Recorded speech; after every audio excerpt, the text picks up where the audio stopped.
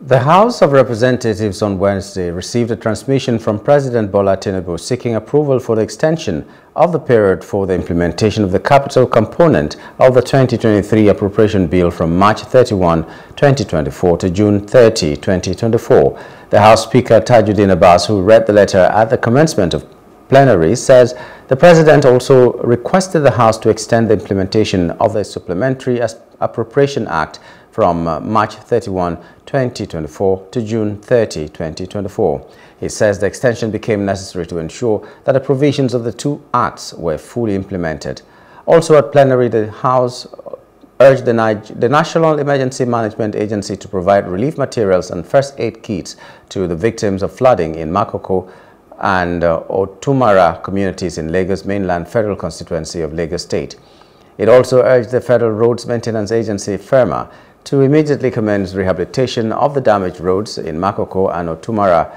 The resolution by the House was sequel to a motion on the devastating flood and erosion in Makoko and Otumara communities raised by Honorable Moshood Oshun, representing Lagos Mainland Federal Constituency, Lagos State.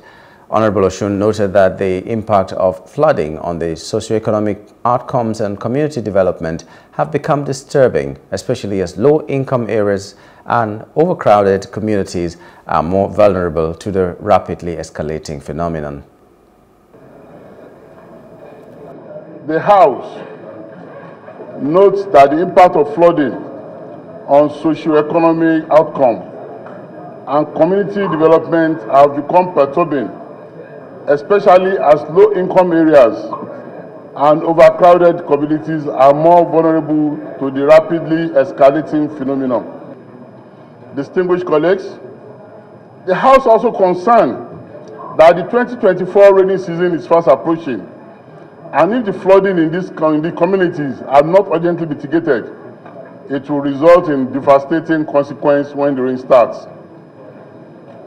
Mr. Speaker, the House is worried that the incessant flooding in the communities has exacerbated their susceptibility to waterborne diseases like malaria, cholera, typhoid, yellow fever, diarrhea, leptospirosis, and hepatitis A, among others. The House is also worried that the gully erosion caused by the floods have rendered access roads in the communities impassable, causing untold hardship for the residents, as they must travel long distances to access medical care and many essential services.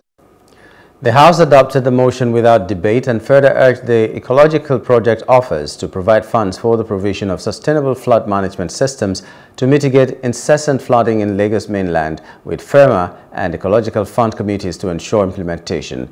In other development, the House has condemned the abuse and proliferation of orphanages in Nigeria. It urged the Federal Ministry of Health and Social Welfare to interface with all 36 states and the Federal Capital Territory for immediate and full compliance of the mandate of orphanage homes across the country.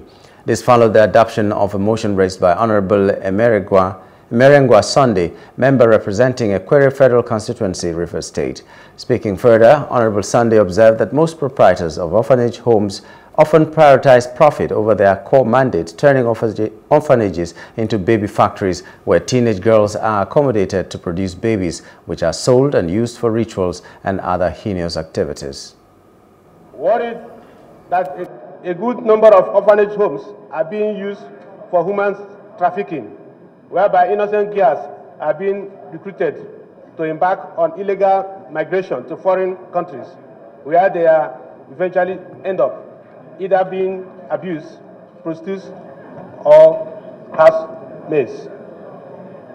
The House cognizant of the urgent demand of government at all levels to formulate stringent conditions for the establishment of orphanage in the country to prevent and curb the proliferation of orphanage homes. The House convinced of the urgent need to clamp all unregistered and or criminally motivated orphanage homes in the country in fulfillment of government primary duty of security and welfare of her citizens.